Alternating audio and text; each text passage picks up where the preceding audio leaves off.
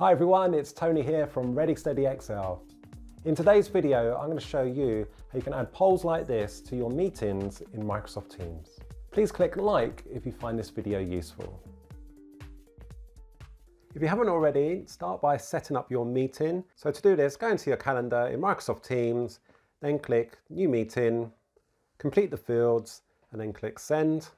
And then to add the poll, just go back into the meeting by double-clicking here, and then click the plus sign to add the app. The app you need to add is Forms. If you don't see it here, then you can search for it. But let's click Forms, you then click Add, and then Save. And this will launch the Polls app. Now you can set up a poll before, during, or after your meeting, and then people can respond straight away after you've launched it. In this example, I'm going to start by setting up a poll in readiness for the meeting that I'm going to start. To create a new poll, I click here, and I simply add in my questions and answers. If you need to add further answers, then you can click Add Option. And if you want people to choose more than one answer, then select Multiple Answers. And this will make it multiple choice. Down here at the bottom, you've got some options to select. So the first one, do you want to share the results automatically after voting? So this will show the results straight away. I like to keep this one ticked because it helps to make the session more engaging so we can discuss the results. But there might be times like when you're doing a feedback poll that you don't want to show the results straight away. The next, check the box, do I want to keep the responses anonymous? So for this example, I'm going to tick this one. And then the last option there allows others to co-author.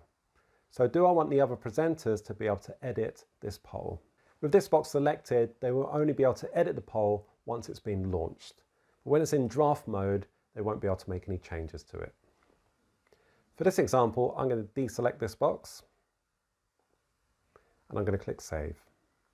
So here I have my first poll in draft mode, and it's ready to launch, so I could launch this before my meeting starts. But I'm not ready to do that just yet because I want to add some more polls. So to add more polls, I click here, Create New.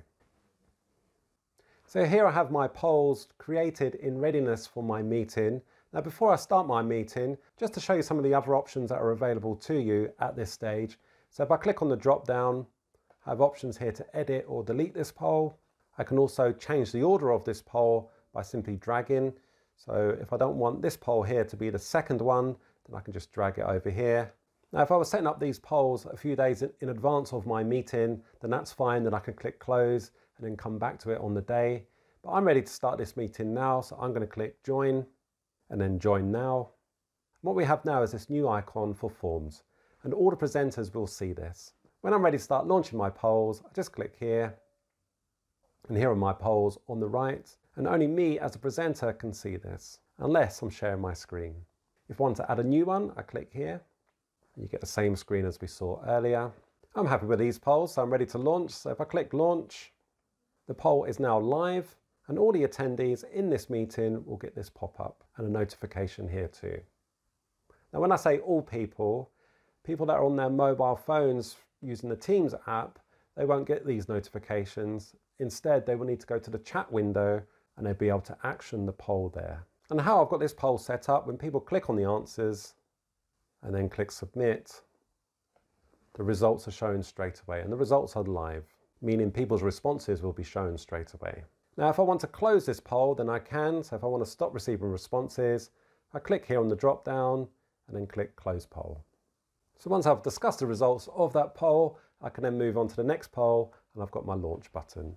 So that's dealing with a poll during the meeting. So how about a poll after the meeting? So let's come out of this meeting first. Then your next step would be to go into the meeting and then click the polls tab. If you hadn't created it already, you would click create new, complete the fields as before, and then click save. And then to send the poll out, I would click launch. So people will then access this poll by going to chat within the meeting, and they can do this within the meeting itself by clicking on the chat tab, and there it is there. Or the other way they can do it is click the chat icon on the left hand side, identify their meeting under the recent group, and it'll be here too in the chat feed. Now when it comes to exporting the reports, you can do that, and you can export it into an Excel spreadsheet. So let me show you how to do that. So you go back to your calendar, double click, then you would go to the polls tab, click export results. If you don't see export results, that means the poll is still open, so you can only export the results on a closed poll. So remember, to close a poll, just click on the drop down and select Close Poll. Let's export the results. And when you export the results, it will go into the Downloads folder, and the title of the spreadsheet will be the name or the question of the poll. So the results go into the individual spreadsheets. So here's the results of the poll. And because for this one I set it to be anonymous, it's not revealing the email address or name. But if I hadn't selected that box, here you would see everyone's email addresses and name.